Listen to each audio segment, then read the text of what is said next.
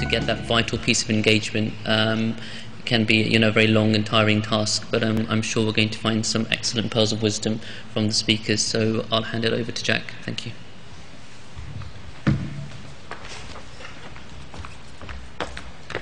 Good afternoon, and thank you very much for being here.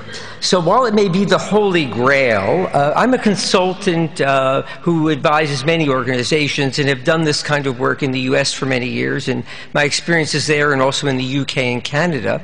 And while it may be the Holy Grail, when we think about the current state of engaging doctors in improvement, I'd like to think of it as almost, in my observation, as it's almost like islands of excellence. We have islands of engagement, but there's whole swaths of most organizations where many doctors remain unengaged. And while it's obvious to say, I think it's important to underscore that any efforts to improve that don't really engage doctors are bound to be less than what's needed to get the level of improvement that's required. So I want to just start this session by pointing out what I would describe as 5 common barriers to engagement for doctors in improvement. And then we're going to hear a story of an organization that really, I think, has addressed these in their own way. And then I want to come back at the end and talk about the general truths that perhaps will help you think about, if you have issues in engaging doctors in your organization, how to go about it. But to start off with these barriers, one, there is no organization-wide method for improvement. We have different parts of the organization using different methodologies. And while I think, frankly, I don't favor one over another, it's important to have one so that we can communicate across the silos of the organization and really reap the benefits of what we're learning. Secondly, this whole issue of urgency, and too few doctors really think of this as urgent, more like it's elective, it might be a good idea, but not urgent. And one of the things we know from the literature is when people don't think something's urgent, they have other things to do with their time. Thirdly, I think many doctors find that in their organizations there's constant requests for change, but there's no common picture of what we're trying to accomplish collectively. If we look out 3 or 5 years, what's the picture, if you will, of the promised land? There isn't one, and so it's just bombarded with constant change. Fourth, I think the doctor leader, when they're leading their colleagues, is in a very difficult position because they're not empowered typically by their colleagues to lead or implement change. They don't really speak for their colleagues, and so it's very difficult for them to have a lot of influence in the organization with senior leaders because unlike other senior managers in the organization, they really find it very difficult to promise what they will be able to execute given their relationship with their own colleagues. And finally, 5, I think many doctors view the very essence of improvement, if we think about standardization as one of the really important themes of improvement, they find that as inconsistent with what they would describe often as professionalism and the deal or their understanding of what it meant to be a professional, what they signed up for, because often this idea of I take all the responsibility and for that I have clinical autonomy, that's something which we, I think, still need to face, and it is one of the barriers. So I want to turn it over now to Gerry Kaplan, who's going to share with you a story in his organization that I think very much addresses these barriers, and then we'll come back and talk about the general principles. Thank you, Jack. Good afternoon. It's really a pleasure to be here and to share this week with all of you and the opportunity to learn together. As Jack tells us, there's many barriers that we encounter as we attempt to engage physicians, and we at Virginia Mason have worked hard over the last decade to overcome these barriers and hopefully make some progress. So what I'm going to do is, in a very short period of time, is tell you a bit about our journey over the last 10 years. And then Jack will come back and help us connect some of those dots. But just a few words about who we are. For those of you who don't know about Virginia Mason, we're a single hospital, not a multi-hospital, delivery system in the Seattle area, in the Pacific Northwest, the northwest corner of the United States. We started as one of those few clinics that were formed in the Mayo Clinic model. And our founders came from Mayo 92 years ago to start the Virginia Mason. Today we're in 9 locations. We have 500 employed physicians, but we also are the hospital of choice for Group Health Cooperative of Puget Sound, which is a large HMO in the Pacific Northwest. We have an academic mission in addition to our patient care mission, and we have 120 of our own medical and surgical residents. We have a research institute, and just recently we formed the Virginia Mason Institute to help us educate people from other areas of the United States and around the country in some of our methods. So I became the 7th CEO in 92 years. There have only been 7 of us in the year 2000. And shortly thereafter, it became very clear that we needed to change. We needed to find a new management system. And we went looking. We looked in many of the leading institutions in the United States, and we didn't feel that we had identified a management system that would work for us. And then we heard from Boeing, the Boeing airplane manufacturing company, about the great work they'd been doing applying the principles of the Toyota production system to airplane manufacturing, making an airplane faster, better, and at much lower cost. We began to explore these principles, and today many organizations around the world are using lean principles, but at that time no one was. And we began to explore the opportunity, and at the suggestion of Boeing, after a period of learning, we went to Japan. We took our entire senior executive team to Japan. We said, if you want to be a senior leader at Virginia Mason, you have to come. And I had no idea what I would find there, because I had never been to Japan. But we learned and came home different. And this June, I'll be leading our 13th team of physicians, nurses, managers, and frontline staff as we work in the factories and learn how to bring those principles back to healthcare. We came home from that journey and said, you know, we are in a very special industry. We take care of people at their most vulnerable moments in their lives. But at the end of the day, as we think about our work, we've learned to think now that we make things. We make office visits, we make surgical procedures, we make inpatient stays. And if you think of it that way, it forces you to think about the processes that go into making things. We also realized that we dealt with life and death, but if an airplane falls out of the sky, that's life or death. Or if an automobile fails going down the freeway, that's life or death. And so we said, we have much to learn here. And we came home and said, this will be our management system. Now, we said our goal was to be the quality leader, but we needed to really understand what we meant by quality. And so we thought outcomes. We all talk about outcomes, clinical outcomes, functional outcomes. We also talked about the patient experience, service. We had traditionally thought of the denominator in the equation as cost. But we realized that if we just worry about taking out costs, that will often be a way to reduce quality. And we began to learn that by taking out waste, the things that add no value, we can actually improve quality and lower cost. And then finally, we came to see that appropriateness was critical. And in so many ways, this is the crucial part of this equation. We can do great procedures with great outcomes and great service and efficiently with no waste. But if the patient doesn't need them to begin with, there's no quality there. So we got very clear 10 years ago about our work. We said, this is our management system, and we will ask every single one of our 5,000 staff members to be trained in the principles. And these are the principles, and I won't go into them in great detail, but value stream mapping, understanding our work at a deep, granular level. Every area in our medical center has value stream maps, current state and future state. What is it the work today? And it's very surprising when we come to understand how much waste there is in our processes. And what is our future state that we aspire to? Rapid process improvement workshops, the short, rapid cycle events, 1 day, 2 day, or more traditionally 4 or 5 day workshops to redesign our work. How do we organize our workplace? 5S. How do we build new facilities only when necessary? 3P. And how do we embed standard work into our daily work life? And just to show you that no one, no process, no area in our health system is immune from the opportunity. In fact, no area can opt out of this work. These are just examples of clinical and non-clinical areas where this work has been applied. I'm a primary care internal medicine physician.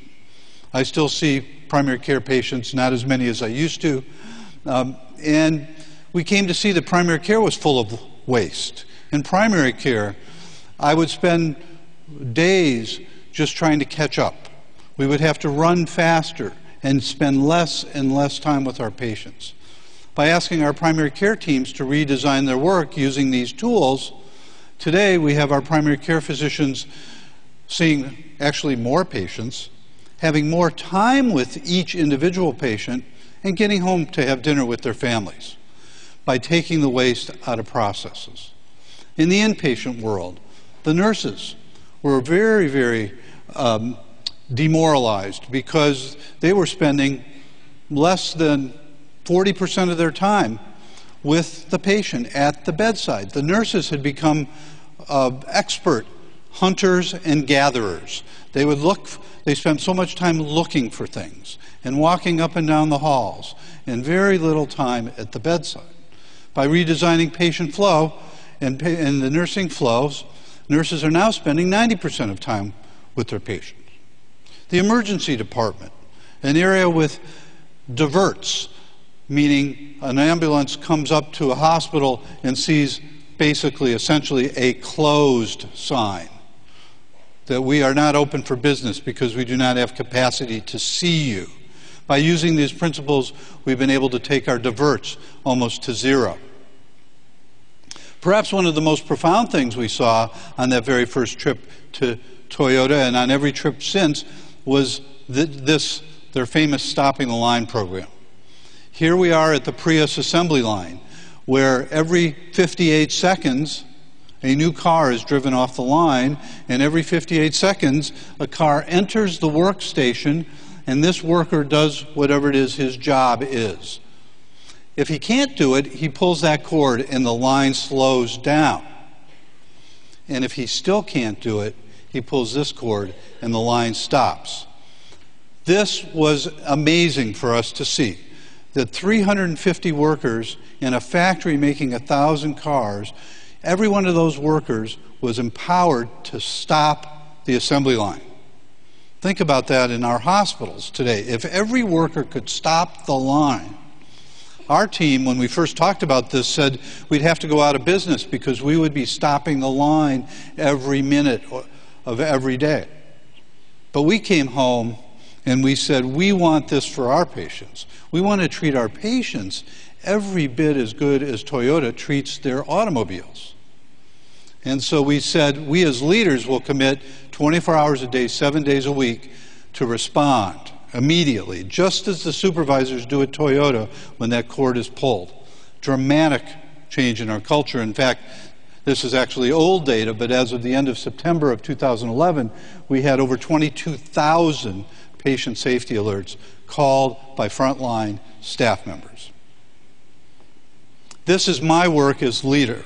It's not work that I delegate. And in fact, every Tuesday morning, we lead stand-up. I lead stand-up, where we meet with the leaders of this improvement work. They report to me on their progress in 30 minutes or less, and then we have some teachable moments.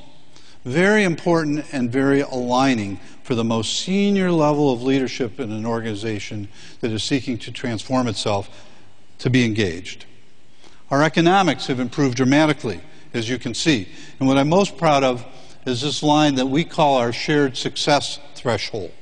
This is the point at which we begin to share the economic benefit with all of our staff, so that everyone feels that they have economic opportunity by contributing to the success of the organization. We were thrilled when in the year 2010, Leapfrog, which represents large employers in the United States, named Virginia Mason the top hospital of the decade. Now, what was most exciting for us was that it was telling our staff they were working on the right work. And secondly, the fact that it was about quality and about resource stewardship. It wasn't about just quality and safety metrics, and it wasn't just about cost. It was about both. And that's demonstrating what truly is possible. So the real question for this session is, how have we gotten there? In fact, I remember the day in October of 2000 when it was very clear to a new CEO that if we didn't change, we were not going to survive as an organization. We weren't on death's doorstep, but the trajectory was not good. And I said, we change or we die. And then we were actually already 3 years into this journey when Mary McClinton, a community leader, came to Virginia Mason for a tertiary procedure, but one that we do every week. And we failed her.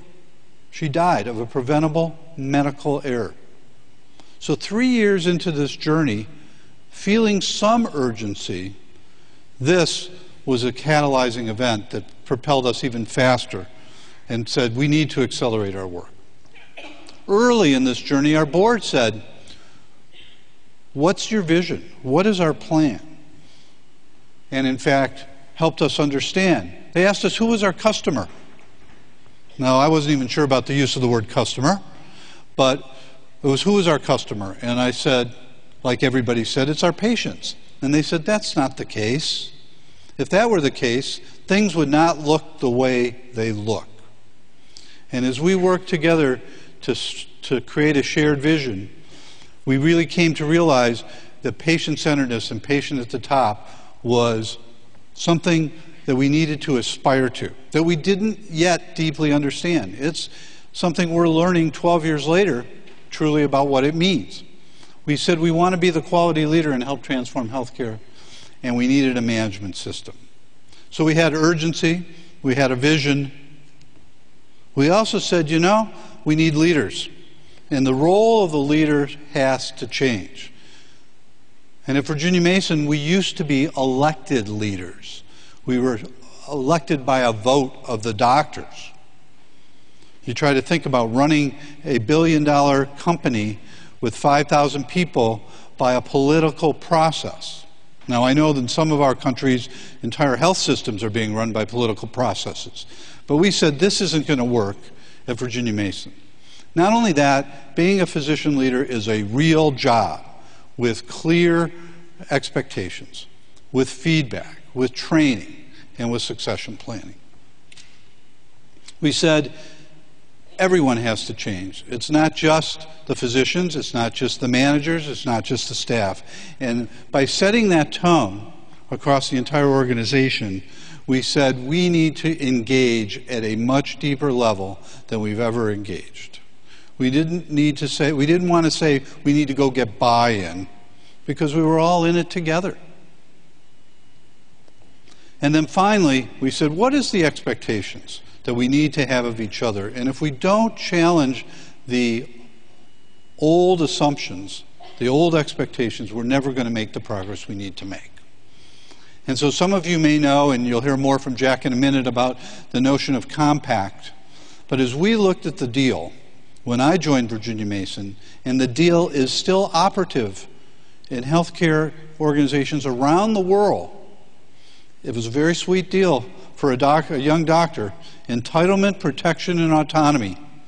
I was entitled to patients. I was protected by my organization, my managers, my leaders, and I was autonomous. I was a professional. I could do whatever I wanted. And we realized that that deal needed to be changed. And so at Virginia Mason, early in our journey, we said, we need a new deal. And I asked frontline physicians to create a new compact. And that compact was one of the most powerful opportunities for engagement we've ever had. It was a 15-month process. And this is our compact, and what's on this page is not really that important to you. If you have compacts in your organizations, they need to reflect your organizations and your aspirations. But this was a reciprocal agreement. What does every physician have every right to expect from the organization, and what does the organization have every right to expect from its doctors? Without our compact, without our shared vision, without a sense of urgency, and without leaders truly leading, we would not have been able to make the progress we've made and hopefully continue that progress as we go forward. Thank you.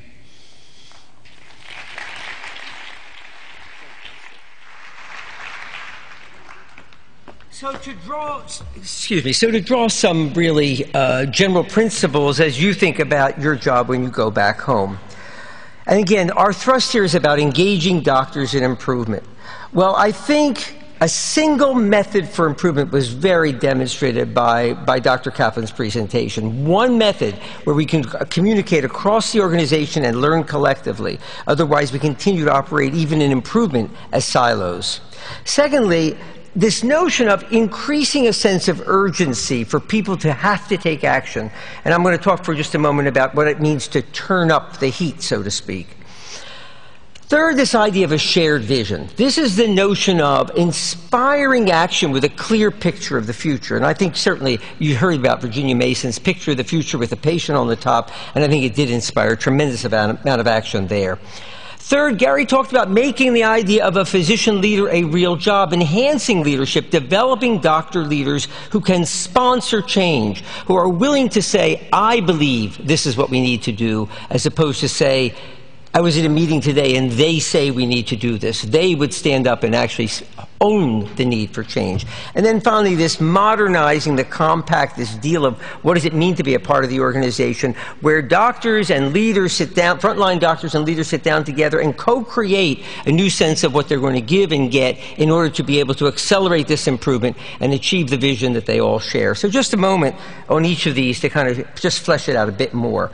Starting off with increasing urgency. Well, many of you may be familiar with the name John Cotter, who is, at least in the United States, the recognized expert in leading change and transformation in large, complex organizations. And he says it this way, a whole book he devoted to this notion of creating urgency. When people have a true sense of urgency, they think that action on critical issues is needed now, not eventually, not when it easily fits into a schedule. And so I cannot tell you how many times I get invited into an organization to help, and we go there and we try to interview people and understand what the issues are, and then the next time we can actually get together to start the work is 3 or 4 months down the pike. And how urgent could it be to people in that organization? And what's the message to people on the front line about whether or not improvement is truly urgent? And I think we run, particularly when we're trying to engage doctors, I think there's a whole special issue around urgency, because this notion of needing to improve quality can make doctors very uncomfortable, because after all, trained to always do their very best and achieve the highest levels of quality, and now we're threatening that. And so this is a kind of change where we're asking people to give up autonomy in a very meaningful way, and where we're asking people to be open to working with different people in different ways, and perhaps feeling even incompetent at times. This has been referred to by Ron Heifetz and others as adaptive change. And the point that I think he makes here in this graph is, when you're dealing with this kind of, again, adaptive change, people don't go there unless there is a certain amount of heat. And if you look at those two lines that are running across horizontally on the diagram there, those green lines, you'll notice the adaptive change in red. People are held in between this limit of tolerance where too much distress is too much to tolerate, and this threshold of learning. When you're below that threshold of learning, you're really not engaged at all, you're kind of asleep about it. Holding people in that productive range of distress is what's critical. But so often, I think, particularly physician leaders dealing with physicians, don't really feel it's okay for them to make their colleagues feel uncomfortable or to feel any pain at all. But in the absence of that discomfort, and again, within limits, but within the absence of discomfort, people don't engage at all with this particular kind of change. And so it is not about wholesale kind of turning on the fire hose, but it is about getting people sufficiently uncomfortable so they do engage. Secondly, this idea about sharing a vision. Well, I think that very notion of sharing a vision, in my experience, is often a very challenging concept for doctors to really think is valuable, because if they really think it's valuable, they have to give up a lot of their silo orientation and the value on autonomy. It's where are we going to go together? But in the absence of challenging the silo orientation and the value of autonomy, oftentimes I think the shared vision looks something like this. Everybody doing the very best they can, and in an organization, which is pretty typical of many, when you go in and you think about what is the vision, maybe it's about getting out at a decent time at the end of the day, or it's somehow getting through the next budget year. But it's not something which is really going to bind us all together to aspire to something better and different around this issue of improvement. Because if we're really going to have a shared vision, these are some of the things that I think are really critical. First of all, I think doctors have to really appreciate just how interdependent they are for success clinically, professionally, and economically as well. We are interdependent. No longer is it great doctors working hard is going to make for a great organization or even a successful career. And I think that requires a lot of thinking and a lot of dialogue to get doctors to own that. Because this sense of independent and hardworking doctors leading to success, I think, is embedded, deeply embedded in a whole generation of doctors. We have to really have a process to develop a vision which is more than a superficial paper and pencil exercise where really people learn more about what does it mean to be successful as a business going forward, what I would call greater business literacy. It encourages different points of view to be heard and builds commitment because we do fashion our shared vision out of what everybody brings to the table. That takes time. It's not a one-hour exercise in front of a flip chart, and it may take several months for people to really own a picture of where we really want to go together.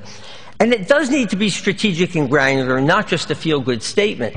When Dr. Kaplan was talking about the vision at Virginia Mason, and he talked about patients at the top and being a quality leader, it's very few words, but they discussed that for many months, and so there was a shared understanding of what that meant within the organization that goes well beyond the few words that was used to articulate it. And while it means to be a stretch, clearly not what it is we are today, it can't be so much of a stretch that it strikes people as a fantasy. And then I think for people to really own it, they have to believe that leaders, physician leaders and others in the organization will have the commitment and the discipline to hang in there for a number of years to achieve it. And I think, the people of Virginia Mason, after 12 years, can see there is a constancy of purpose in that organization that goes from year to year. And that certainly builds commitment.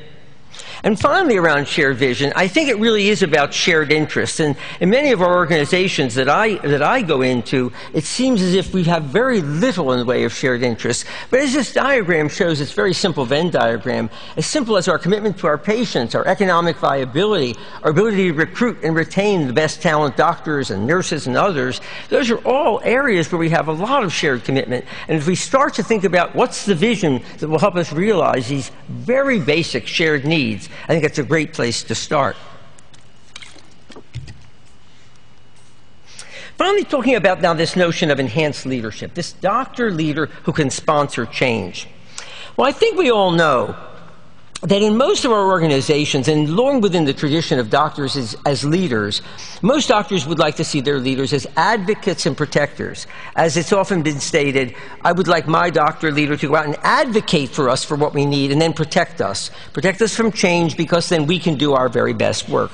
We want our doctor leaders to communicate on our behalf and tell people what it is that we need up in the higher levels of management and then let us know what comes down, what they're thinking.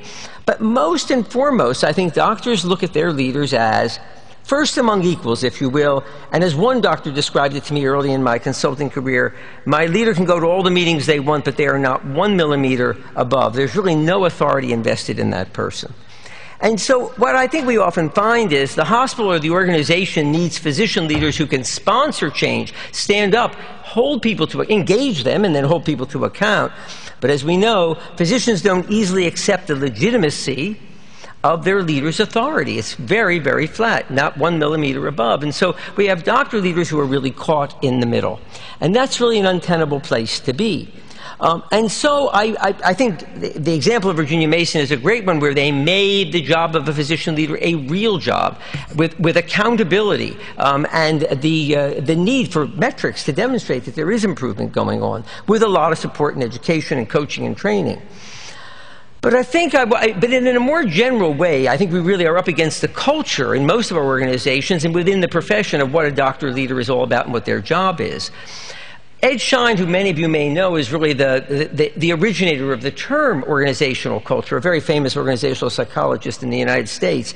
He basically says that when we look at a leader, what's acceptable for him or her to do is really determined by the culture of leadership.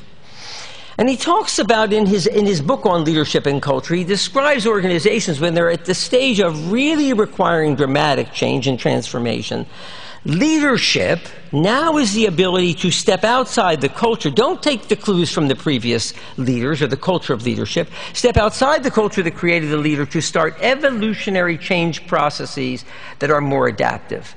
Looking outside, recreating what it means to be a leader. And I think the story, again, of Virginia Mason gives you a very clear notion. This was not just a kind of a philosophical shift, but evolutionary change processes moving to appointed leaders that are accountable for producing results. It's a very dramatic, different culture around leadership. It's critical in going forward. And then finally, the Virginia Mason story is a great example of modernizing a compact. And you heard Dr. Kaplan say that they would not have been able to make the progress they made without working doctors and management together to co-create this new sense of what do I give and what do I get, this new deal. This notion of a compact actually comes out of a literature of organizational change going back to the late 60s and early 70s, where the compact is defined as the expectations members of any organization have that are unstated typically, but commonly understood. And typically it's like, what do I give and what do I get? In the United States, for many years, up until the mid-1980s, a great example is loyalty for job security. If I'm loyal to the company, I have a job for life. It's that kind of an understanding, which is mutually beneficial and really helps an organization be successful as long as that compact is relevant.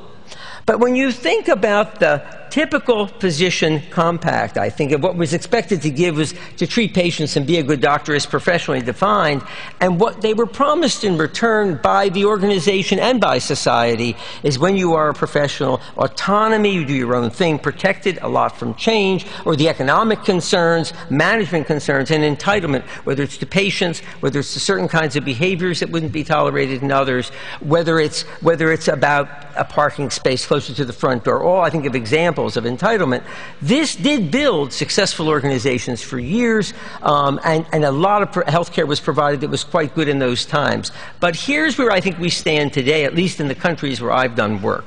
We have this traditional promise or legacy expectations, but we have the imperatives that we've been talking about here for the last couple of days. And I think this is wherever I go, it's pretty much this list that you can see up in front of you. And as I think you can tell by looking at this diagram, it's difficult to make progress on those imperatives when the doctors who need to be engaged and actively really working to address those imperatives come from a place which for years has reinforced this old deal. And I think what we've done in most organizations is not fundamentally renegotiated the deal, but chipped away at it over time. And so I think what many doctors feel in their organizations and from their profession is a lot of alienation because they're left with not the old deal, they're left with a Swiss cheese of the old deal and nothing really left to take its place. And so what you see in the Virginia Mason story is an organization that did the hard work of actually recreating that compact.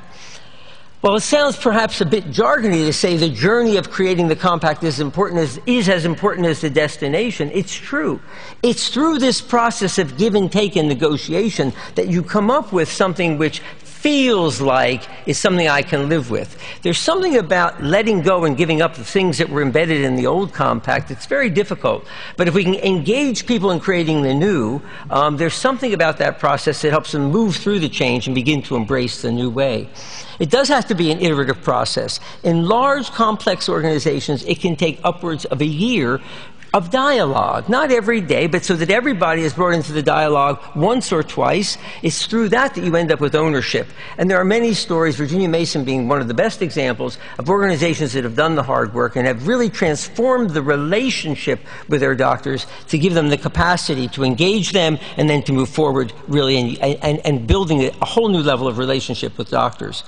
And finally, as Gerry said, it's mutual accountability. Management accountable to doctors, doctors accountable to management. This is not about changing the doctors. It's about everybody changing and all parties being accountable to each other. And finally, just so you see it in the context, if we think about a vision being the kind of the determinants of a vision being the things that you see up there on a screen, that leads us then to a strategic vision, this kind of statement that says, this is the direction, this is the picture of where we need to go. And then out of that, we describe a compact.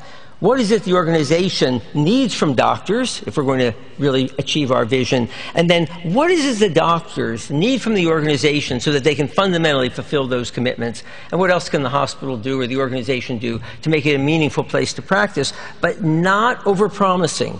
always recognizing that these are commitments, these are not theoretical ideas. So with all of that, at least in my experience, taking those on, it's not a one-day retreat and it's not 6 months of work, but it's really, what we're talking about here is over a period of 2 to 3 years, building greater capacity. The world doesn't stop for this work, and in fact, a lot of the work you do can be embedded in many of the issues that I've described here, and you saw illustrated by Virginia Mason. But I think it's all about engaging your doctors, because as this diagram implies, as this picture implies, we don't know what lies around the bend. But it's clear that if we're going to have the kinds of organizations that are flexible and change-ready, we need a very different relationship with our doctors, at least in most of our organizations. And what we hope we've shared with you is a kind of a roadmap and kind of the big buckets of work that will help you get there. I'm going to ask Gerry to join me now, and we're going to take some questions. Thank you. Thanks very much. So if people would come to the microphones, it's hard to see, but if there are any souls out there that have questions, great. Please. Great. I see one person rising. One here, one there. And, okay, I see one person here, please. First of all, I want to share a small story given by my grandmother. Because I think it is relevant in this situation. It is a bedtime story, and she told me that there was a king who wants to test how reliable his citizens are. So he approaches his cabinet and asks them, how can we test our citizens? So the Prime Minister comes up with a plan, say that we'll put a tank in the palace, and every citizen will contribute a liter of milk. And it is a closed environment, nobody will see who is putting how much. So they will announce that this is for a prosperity day, we want all the citizens to contribute a liter of milk from every household. So the process starts. One guy thinks, why don't I put some water in it? Because nobody will notice, because there are thousands of liters of milk, and 1 liter of water is not going to make a change. So at the end of the day, the king says how much milk we collected. They find only water. Okay. So I think those who came to this conference who are engaged in quality, we are all putting the milk. We are not putting water. But as far as a physician who traveled different countries to end up in the United States, I can say that I'm not after autonomy. I'm not after entitlement. But the autonomy is what I wanted is to do the quality work. If I see a medical assistant recording a blood pressure over the clothes, if I stop that, there was resistance. You know, that type of autonomy is what we want, not the autonomy of something else. Okay, so Gerry, I'll take a quick shot. I don't know what the situation is in your country or your organization, okay? I don't know. But I can tell you, in my experience, there is still a lot of holding on to professional identity. And this is not a judgment about bad or good. It just is so, in my experience. And I have tremendous empathy for doctors in terms of what we're asking them to do. I think it is a rather radical shift in their relationship to organization and to their profession.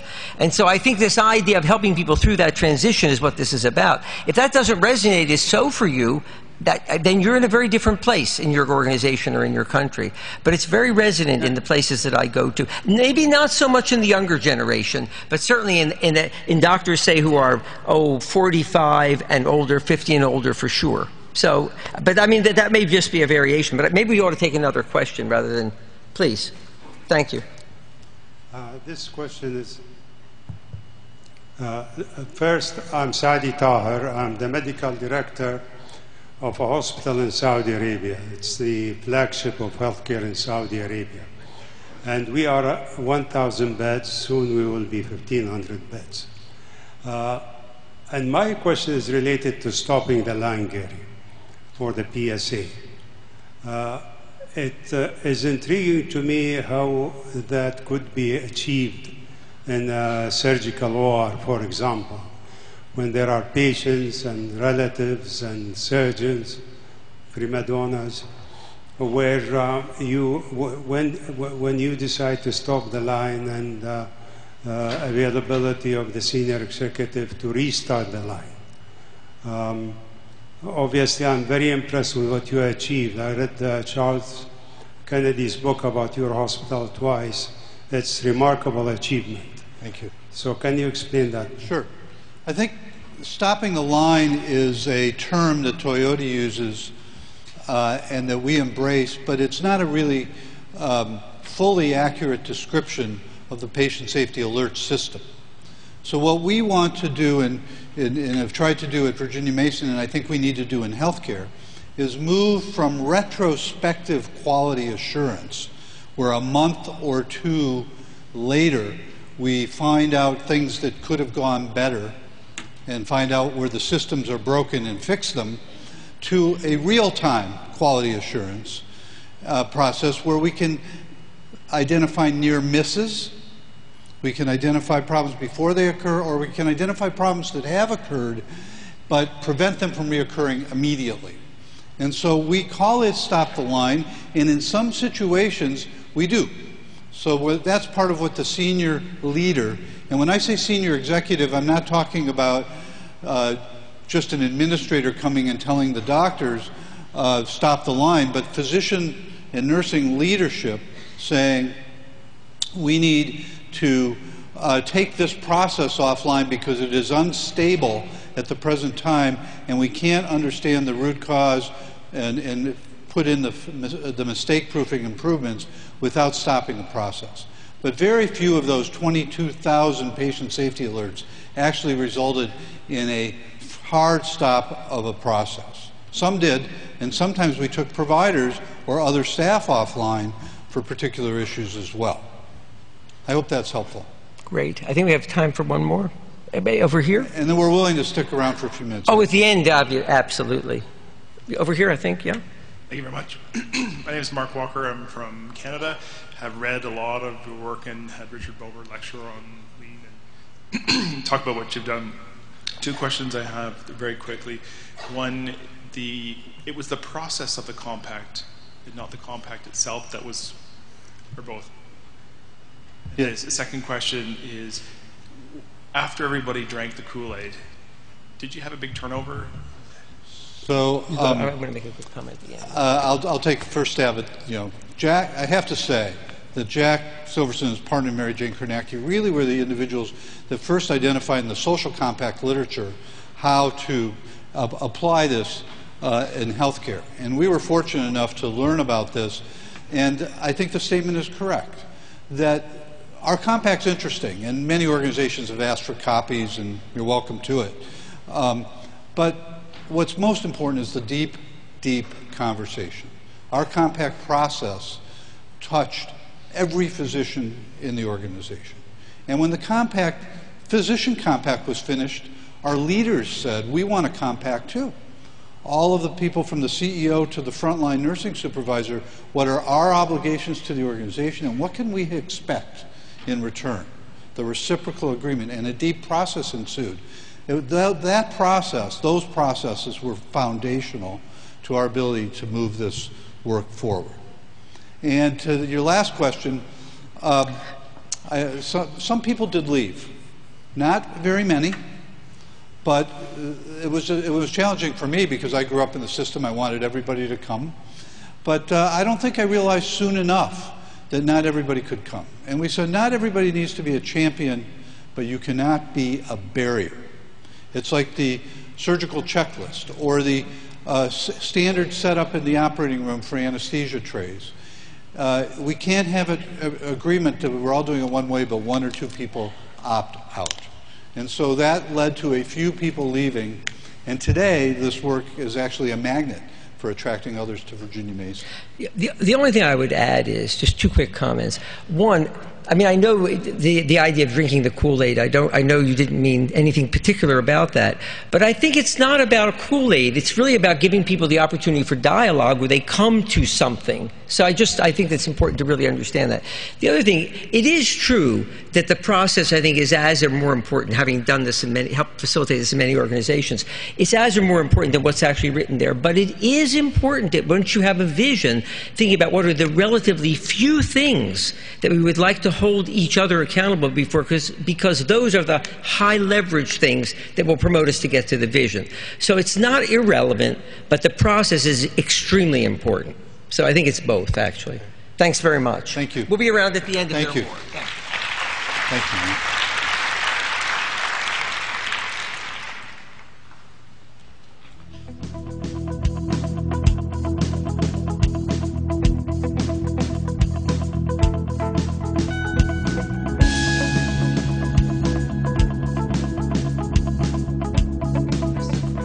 Medical School to add his view on patient engagement. Thank you.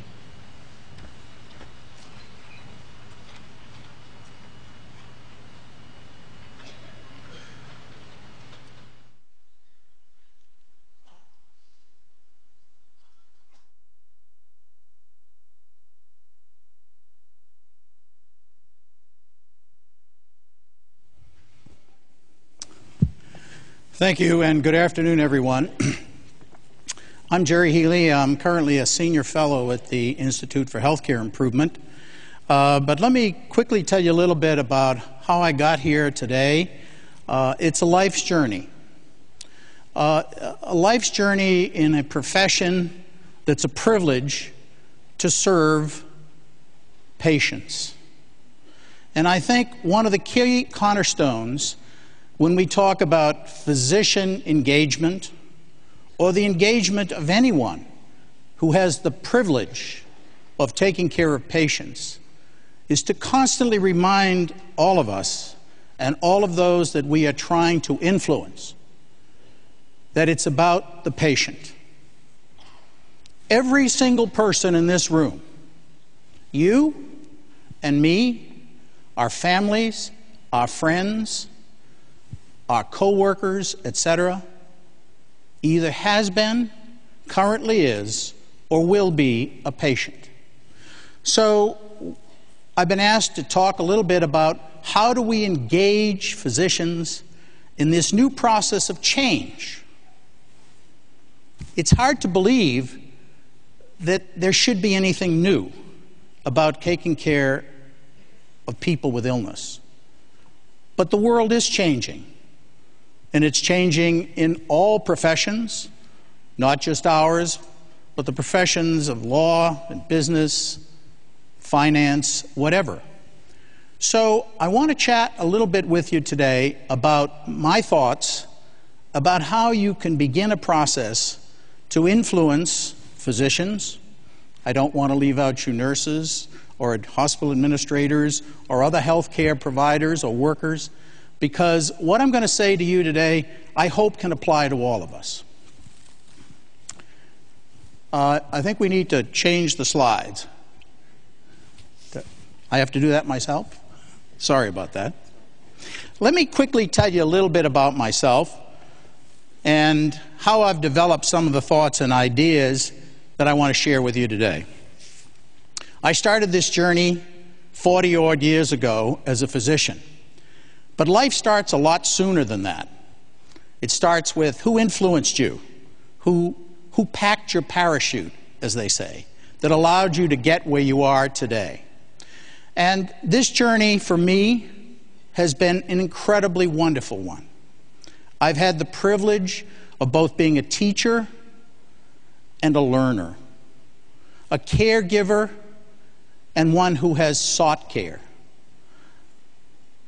I also had the opportunity to serve as the surgeon-in-chief of a world-famous children's hospital, Boston Children's Hospital. I had the privilege of serving as the executive director of a surgical certifying board, the privilege of serving as president of the American College of Surgeons. I heard a little chuckling about those surgeons in the OR, and sir, you're right. There are a lot of prima donnas that wander around operating rooms under the title of surgeon. And we're going to talk a little bit about how you might help change those people. But what have all these opportunities afforded me? They've afforded me the chance to sort of think about how can we make it better?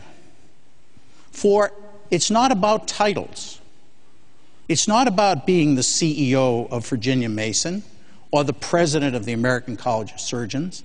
It's about being a leader for change, for the positive in your family, in your rooms or offices, in your operating theater, in your clinic, in your hospital, in the world.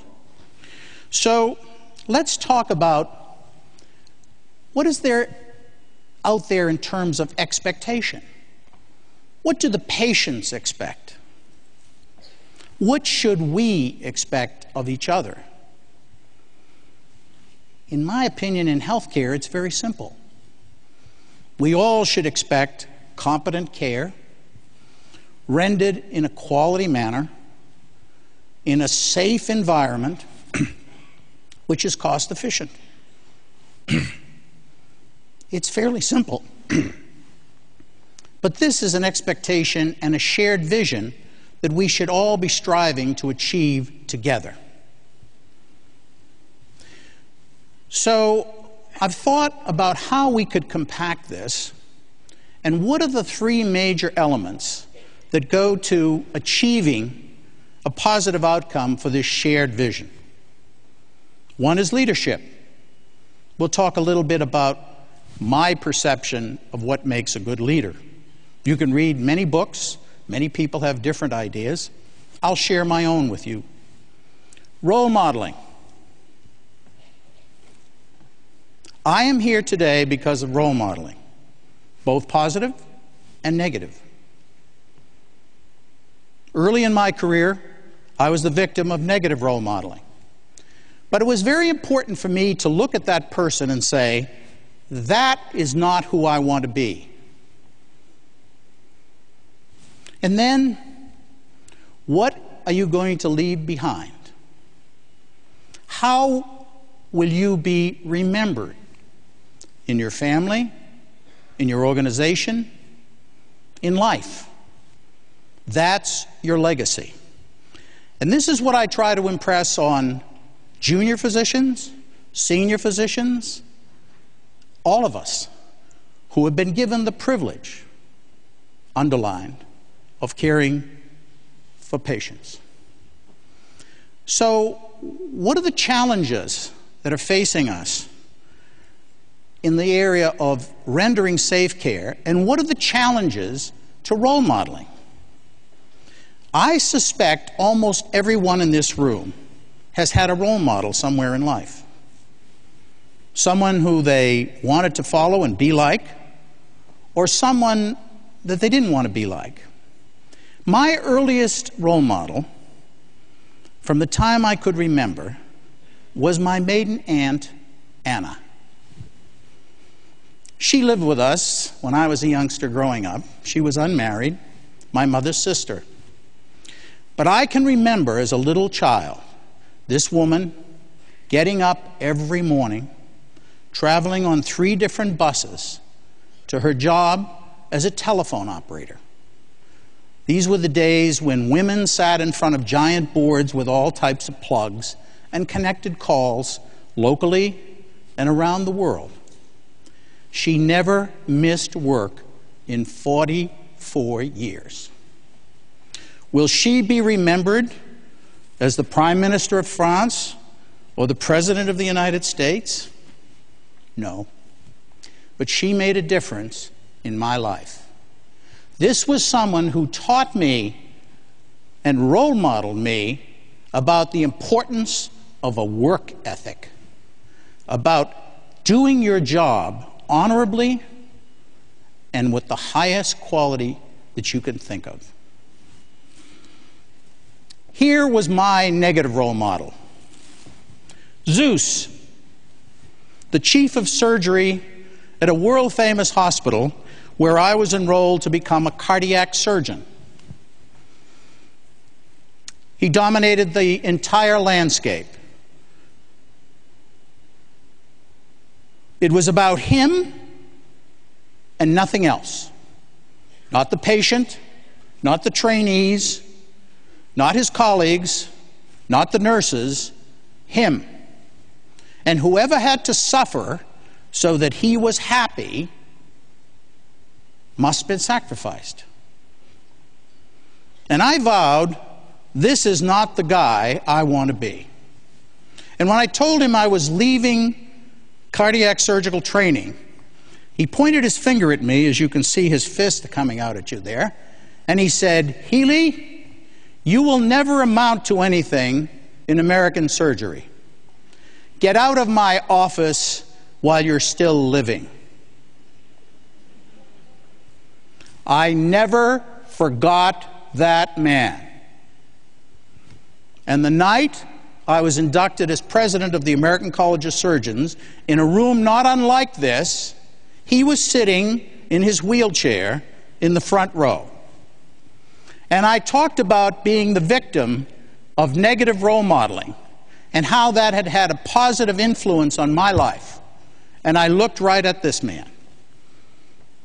And at the reception afterwards, he said, "You were talking about me, weren't you?" And I said, "Sir, you were always very perceptive."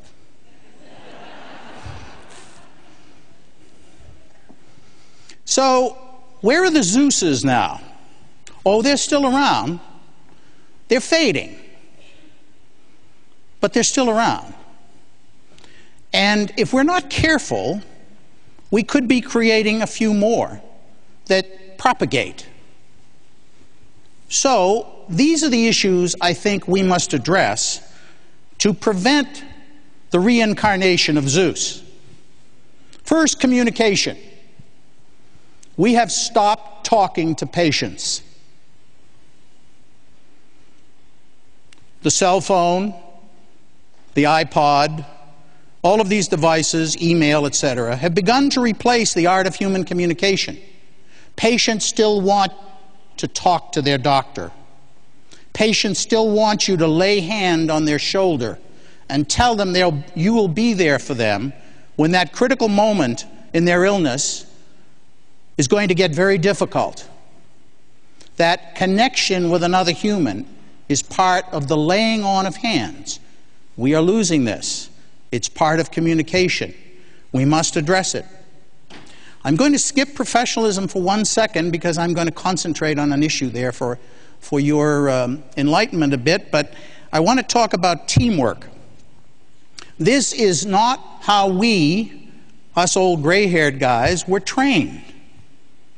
You heard in our previous discussers talk about the old model. It was you and the patient. All these other people, the nurses, the healthcare workers on the floor, the nurses' aides, the secretaries, they were all sort of peripheral. That's not the way it is, folks. I don't need to tell all of you gathered here that it's about teamwork. It's about gathering people together around a common goal. Do you remember the triangle that Gary showed? Who was at the top of the triangle? The patient.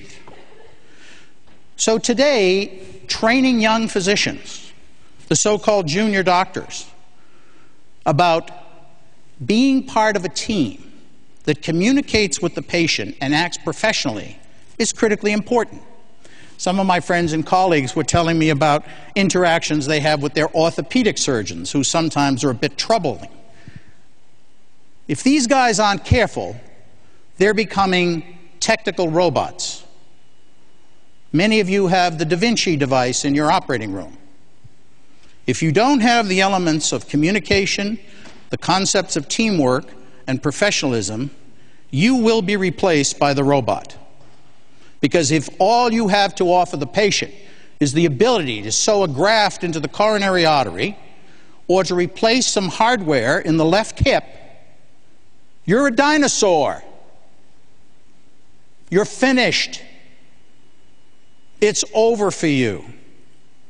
You better figure it out quickly. So what about professionalism? What are the elements that are now impeding safe and quality care? And why aren't leaders dealing with these issues? Disruptive behavior is a worldwide problem amongst physicians. Anger management, substance abuse, unprofessional conduct. As Don Berwick says, we are in danger of removing professionalism from the profession. How do we know this is in the increase in the U.S.? Well, we hear from risk managers in hospitals and healthcare systems. We hear from physician managers of large group practice organizations, not Virginia Mason, I'm sure, but other organizations. We hear from physician assistance programs.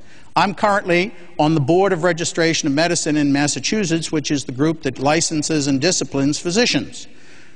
We have a problem, and it's not unique to the United States.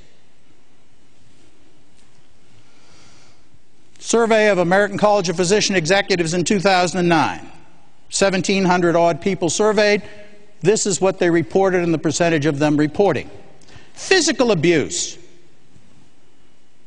Pushing people, throwing instruments, using profanity.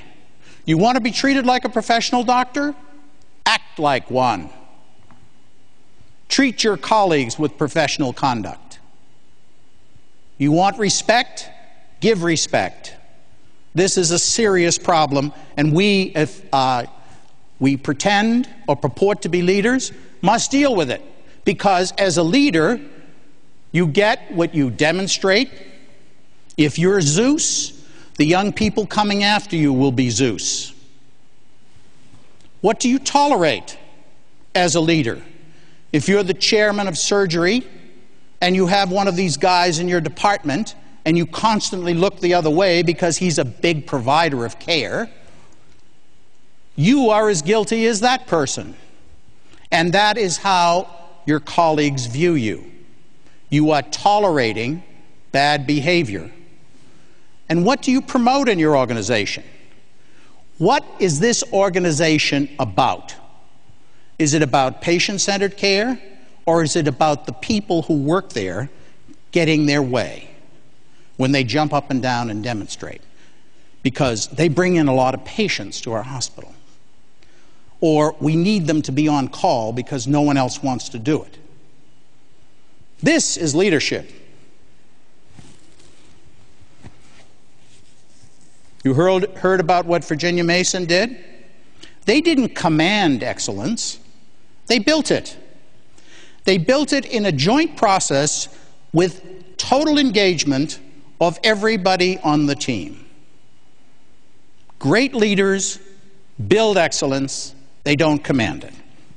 So, these are Gerry's 7 C's of leadership. First, courage. Not arrogance, courage. Be decisive. Well, what does that mean? Well, you know, we could give you chemotherapy. Well, we could give you radiation.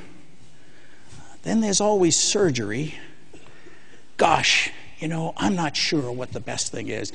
Let's call a meeting of the committee to figure this out. Now, I'm not saying make decisions in vacuums, but when you make decisions on good information gathered in the appropriate way, make a decisive decision and stay with it. Endurance and the will to do the right thing and appropriate assertiveness in the organization. Appropriate assertiveness is part of courage. Next, confidence. Confident leaders have self-discipline. Well, what does that mean?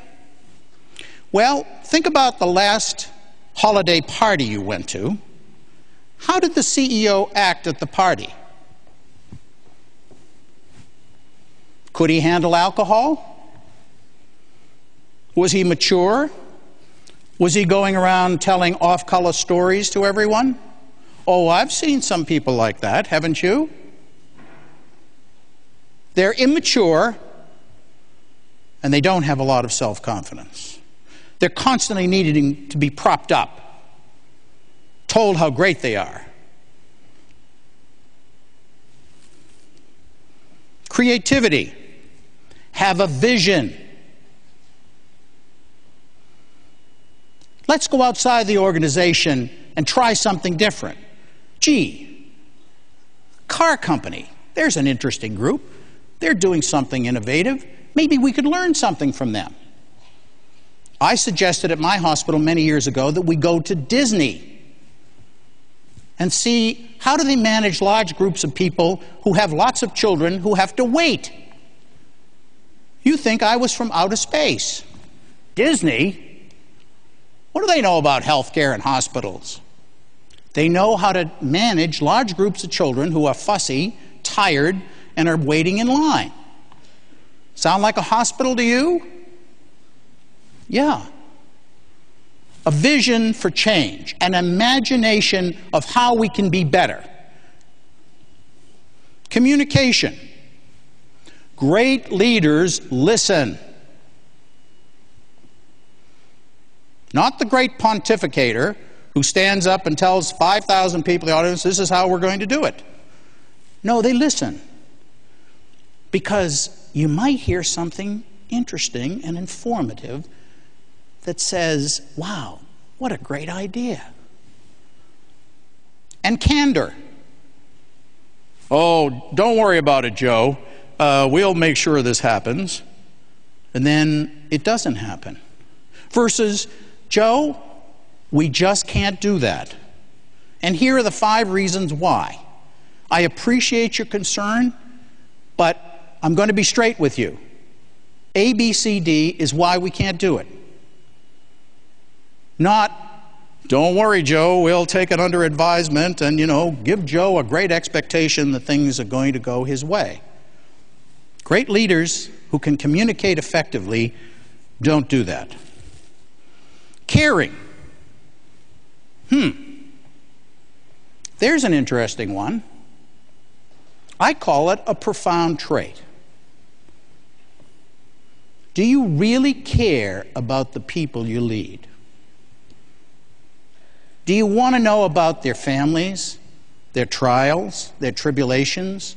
Are you a shoulder they can lean on when adversity comes forward? Are you there for them at the most needy and important time? Charisma. Inspire people. Encourage them to be the best they can be. Have a passion. Demonstrate that this is really where we got to go together, and I'm going to be part of getting us there. And you're going to be with me all the way. And we have a purpose. The purpose is making life better for the patient. Character. Integrity. Humility. There's a new one for the big shot leaders. Trust. Beliefs. Stand for something. Oh, the world is full of people who don't agree with you. That's fine. We can learn from them. But you need to stand for something. And people need to know what you stand for. And have values.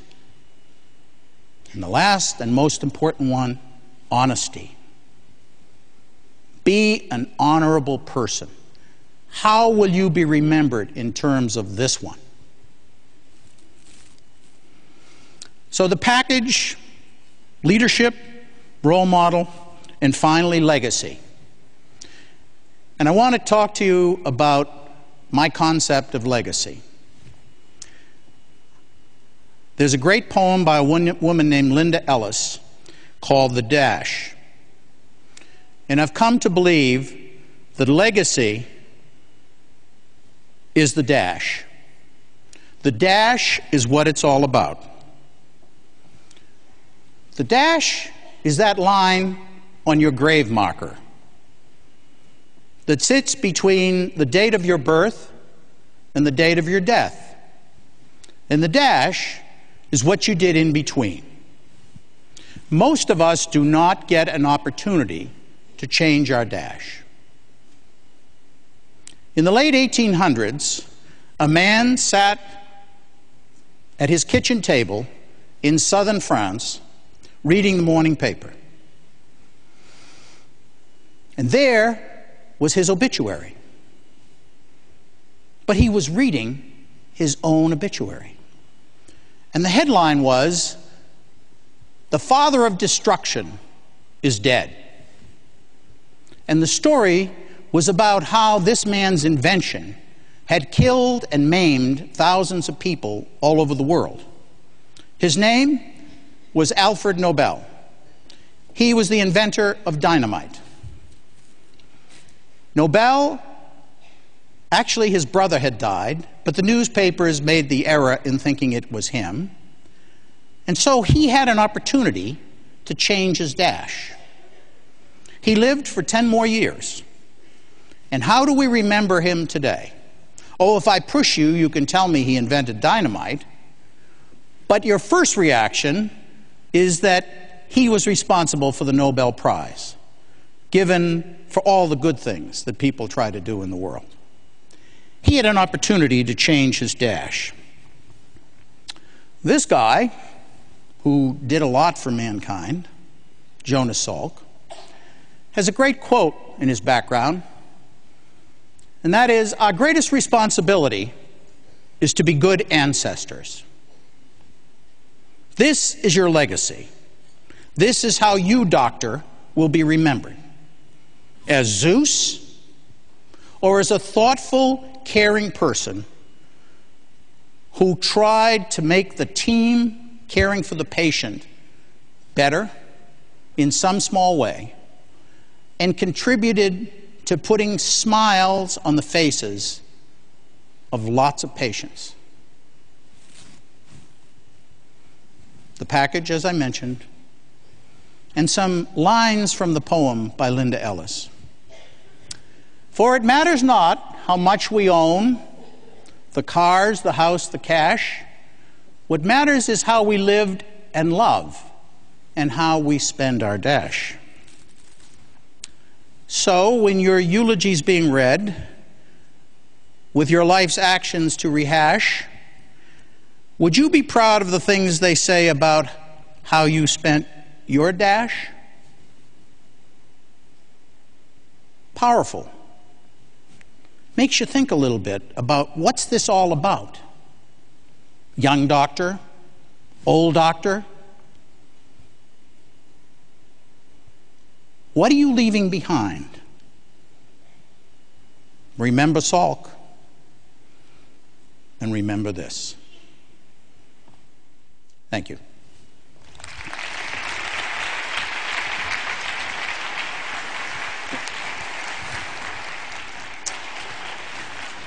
I'd be happy to take questions, or I'm sure we can bring Jack and Gary back up here if you guys want to share some of my time. We have plenty of time to engage questions. Don't be bashful. Yes, ma'am. Hello, sir. Thank you very much for this great presentation. I'm a French student, a pharmacy student with master's degree in risk health assessment and pharmacoepidemiology and pharmacovigilance.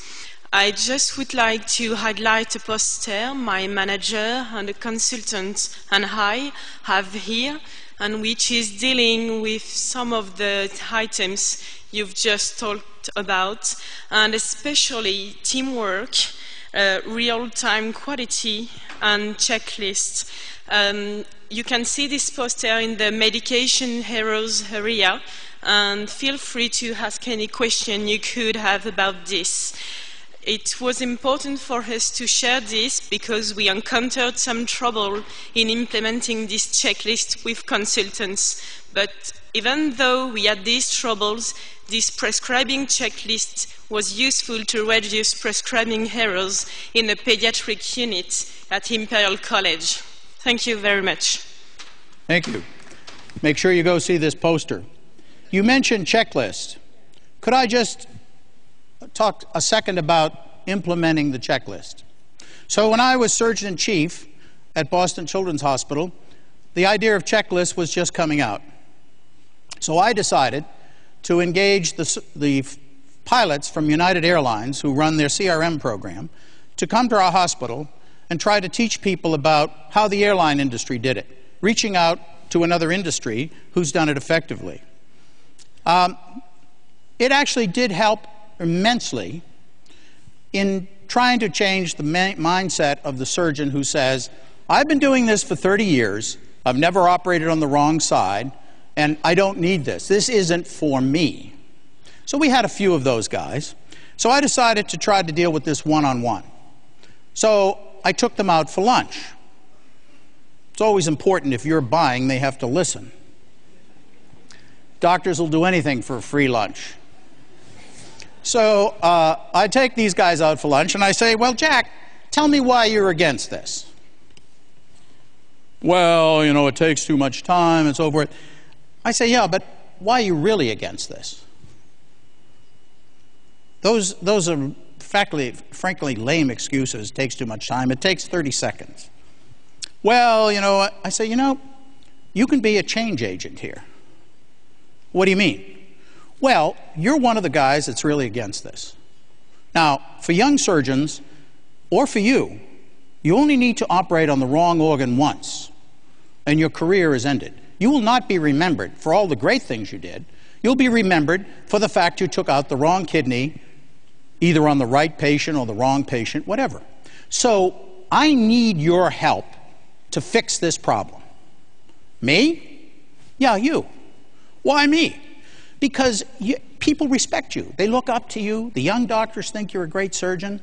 And I need help. Well, okay. What do you want me to do? Well, let's go over the checklist. Let's work on this. And you be, you know, somebody who's really an agent for change. The idea is, in my opinion, engage the problem people and make them part of the solution. And I found that an incredibly effective methodology for dealing with this. I don't know what you guys think. Meanwhile, more questions, please. Are you in agreement about engaging? I would just say that in all of our organizations we have formal leaders and we have opinion leaders, and they're not always the same. And in our work, in our journey, which was all about change, whether from a checklist to changing the processes of everyday patient care, we needed to capture the hearts and minds of the opinion leaders. Just as you identified this surgeon as someone who could really be helpful. And by leveraging that, I think it's really helped us accelerate. Sir, up there. Shams Khan, I'm a doctor at Wigan Infirmary in England. I wanted to ask, or I was wondering if you could take me through a day or even a week in the life of a doctor leader, just so I can get an idea of what they actually do, because you mentioned that it was important to have a doctor leader as more of an official job rather than just a title. Should you take that? You want to take that one? Well, I think first of all, when I talk about physician leaders at Virginia Mason, I'm talking about clinicians. I'm talking about people who continue to be active in clinical care. And I'm the CEO of this organization, and I continue to see patients as an internist, internal medicine physician. That, I think, is really, I'm not saying it's an absolute necessity, but it's an important enhancement of one's credibility. When we put in the electronic health record, and it was a little bit what we call clunky, was not working for everyone efficiently, I had to use it as well. And so the ability to identify as a physician leader with the everyday challenges that we all face in trying to deliver patient care has been very helpful. As a physician leader at Virginia Mason, I think we spend part of our time seeing patients, and we spend part of our time trying to improve our work. So trying to improve our processes, trying to coach, to mentor, to lead people. And part of that is speaking and articulating to the shared vision. It's keeping in front of people the why. I think that's the big, maybe takeaway. And I could talk forever on answering the question. But so many times we ask people to change and we do not explain the why. What is the rationale? How do these dots connect? If we do this a different way, what is our hope for outcome, as opposed to we need to implement the change, or we just need to do it. So I think a lot of it, our time is spent in what we call connecting the dots for our physicians and for all of our team members. Yeah, as a chief of surgery, I totally agree with Gary. I spent my week trying to live the life of everyone else in the department. Seeing patients, doing surgery, being in the operating room, but also mentoring. And I would spend special amounts of time with the young doctors, sitting with them in what I used to call chief's rounds, where they could talk about anything they wanted. It was an hour and a half of my time given specifically to them to talk about life. How do you deal with family issues at home? How do you deal with finding a job? How do you deal with this complex medical issue? It was their hour and a half to talk about anything they wanted. That was an opportunity to connect and get a sense of who these people were, what were the things that were troubling them, and how could we together make change. I probably, in my career, learned far more from residents than I taught them. And I think that this is an incredibly valuable experience to have the opportunity to be with young people and spend time during the week and not relegate this to the so-called junior doctors because you're too busy as quote-unquote the chief. Yeah, you have to go to all these other meetings and so forth, but busy people find time to do these things, and they're very important. I would just add one thing quickly. I think there is the tasks that people do, but there's also this psychological shift from the advocate to more of the sponsor of organizational change. And it's done in gentle ways and it's done in firm ways, but it does take a tremendous amount of courage, I think, to step out of the old role. Just one other point that I think is important. But when one embraces leadership, as Gerry's described it and Gary's described it and demonstrated it, I think it gives doctors ultimately much more influence in the organization. Because among the other executives in the organization, when doctor leaders can work with their colleagues and make and keep commitments about change and improvement, I think they have infinitely more influence in the organization overall. I think that's a point that's really worth making, because why else would doctors be willing to delegate a level of authority to their colleagues, other than the fact that I think ultimately they'll get more of what they really want, which is influence. Hi, I'm Ines van der Kemenade from the Netherlands. I worked for several years with medical doctors, and what I see is that some of them take the leadership role, but what I've seen happen is that they are very occupied in change and really trying to make a difference, but have a problem in involving the rest of the staff. And that's really an issue, and I don't know how to, well, could you give me an advice how to bridge that gap? Well, for me, the way I approach this is by understanding the work, understanding the value stream of the work. If you remember my slide that talked about the processes of what we call the Virginia Mason production system, value stream was the first. And when you understand the work, and I used to think I understood my work very well, but it wasn't until actually being observed and the value stream of my work that I came to understand it. When you understand the work, you understand all of the key processes and all of the key people that are critical to accomplishing the work. And when that becomes very visible in the organization, you really can't lead in a vacuum.